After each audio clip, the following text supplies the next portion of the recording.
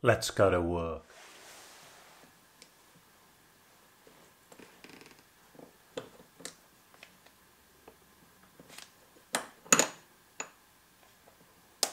Happy New Year, guys. Picked up one of these the other day. If you haven't seen one of these, it's only just come out of what I know. It's a service expansion vessel valve.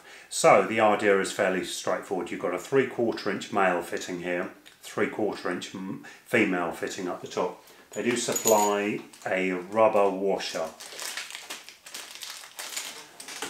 This clearly goes onto there, and then you fit your expansion vessel at the top here. With that in the off position, you're then able to release any water out of the expansion vessel side, drain it off, and then recharge to the correct pressure, either potable water expansion vessels or regular heating, central heating systems. Once you've done that, you obviously check the pressure and then close this.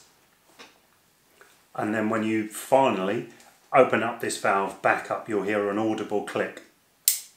Now that's locked, and so that way you don't have any issue with somebody turning it off by accident or forgetting to. You could have it locked in the off position there, but after you've done your work, turn it back on. They even give you like a lock wire with a piece of lead on the end, for all you safety people. Anyway, talking about lead. Anyway, so this would go through there, you would then pass it back through itself and crimp it. That way no one can tamper with it, an anti-tamper. So yeah, a good idea. I've been using this kind of idea for quite a while now.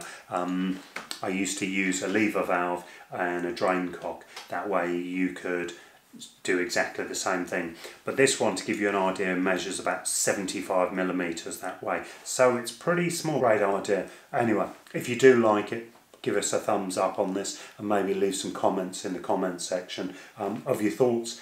Yes, it is £12 to sell a filling loop kit, and that maybe this could be part of it. So if there's any manufacturers listening or watching this, yeah, maybe that's something that you should be thinking about, rather than selling us a filling loop with a pressure PRV. Just for the record, I'm not being paid for this as a promotional piece or any affiliate links, etc, etc. So I bought this out of my own money. However, I'll let you know in a year's time when I come back to service some of mine. Anyway, Happy New Year.